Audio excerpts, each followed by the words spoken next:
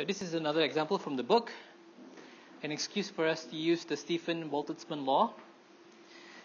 Here the question states that we need to calculate the equivalent black body temperature, TE, of the solar photosphere. That means the outermost region of the sun that we can see, the visible part of the outermost region of the sun or surface of the sun, or the photosphere. Based on the following information, the flux density, or F, of solar radiation that reaches Earth is 1368 watt per meter square. Notice the unit, watt per meter square. The distance d between the sun and the Earth is 1.5 times 10 to the power of 11 meters.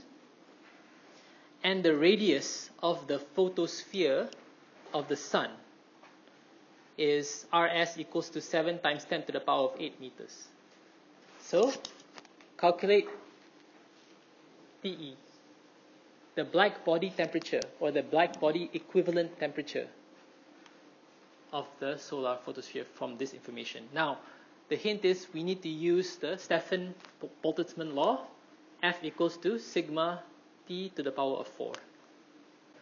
Using this equation, we want to calculate T, the black body equivalent temperature. So we have F, and definitely we have sigma. But then there's a few other information here, right, that we need to use as well. So we need to modify, the strategy is we need to modify F here so that we get the actual F. And then using the F, we divide by sigma to calculate T. Right now, the F that we have here is the F on Earth. 1368 watt per meter square is the F that we receive on Earth. But we want to calculate the F at the sun because we want to calculate the black body temperature of the sun.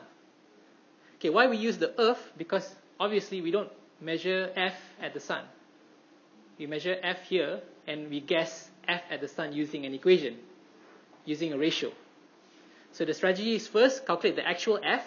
Once we calculate the actual F, then we back calculate T. We want to calculate F at the photosphere. We don't know that. We just have F on Earth. So F photosphere is equals to F on Earth. I think just now we use Fs. But not exactly. This is definitely more than this one. So we know the relation between the F at the sun and the F on Earth is just based on a ratio of how far the sun is from the Earth. So that ratio is just the radius of the solar photosphere divided by the distance from the sun. So let's say this is Earth and this is the radius of the photosphere.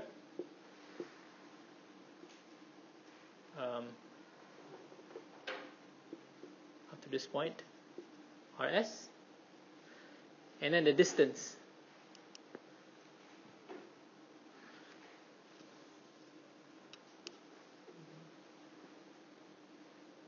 So this radius divided by the distance gives us the ratio that relates Fs to this. Okay, but then there is this relationship because remember that the angle covered by the sun is inversely proportional to d to the power of 2. That's where we get this from. We multiply with diff SS, then you get the F photosphere.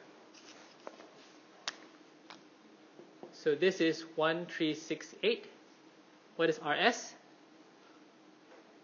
1.5 times 10 to the power of 11 meters divided by d, which is 7.00 times 10 to the power of 8 meters, power of -2. No, this is the same. It's just that it's inverse.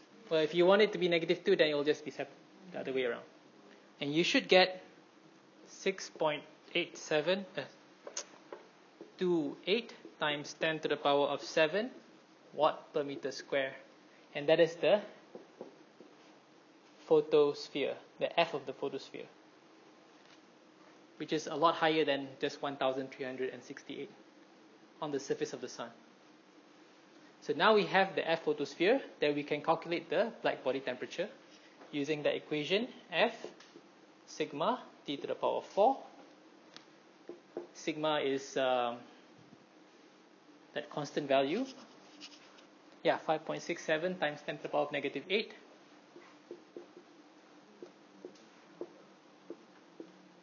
And then the temperature is what you want to calculate. And this F here is 6.28 times 10 to the power of 7. And we get T after you you root it by 4, and you get the temperature. So the temperature is? It's about 5770 Kelvin. Now this is another temperature for the sun. Compare this with the temperature we calculated before using Wayne's displacement law. What was that? That was 6,100. This is 5,770, about the same value, plus minus 300 degrees, 300 Kelvin. But it is slightly different because the spectrum of the sun's emission differs slightly from the black body spectrum.